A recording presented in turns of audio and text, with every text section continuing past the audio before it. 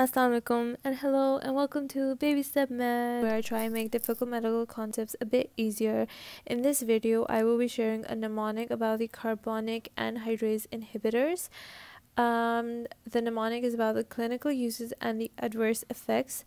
So the mnemonic for the clinical uses is hug me not. Okay? And the mnemonic for the adverse effects is RIC. So the whole mnemonic is hug me not Rick, because Rick kind of sounds like a name.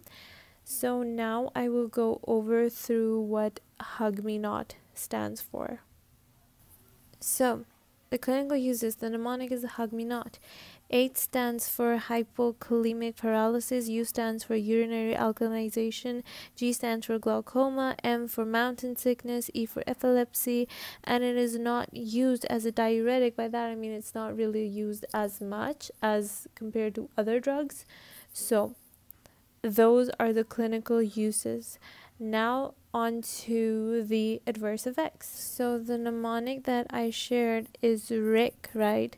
And you're gonna remember this very simply because R is for renal effects, I is for ionic effects, and C is for CNS effects.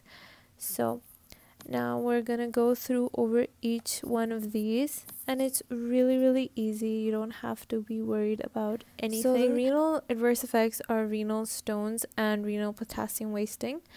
The ionic side effects are increased chlorine, which leads to hyperchloremic metabolic acidosis, or HMA, and also decreased excretion of weak organic bases. And the CNS effects are drowsiness and paresthesias, and increased accumulation of the carbonic anhydrase inhibitors leads to CNS toxicity.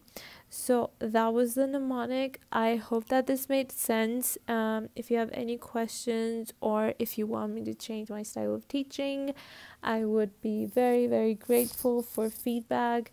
I really hope that this helps. Thank you for watching. Please like and subscribe, and bye.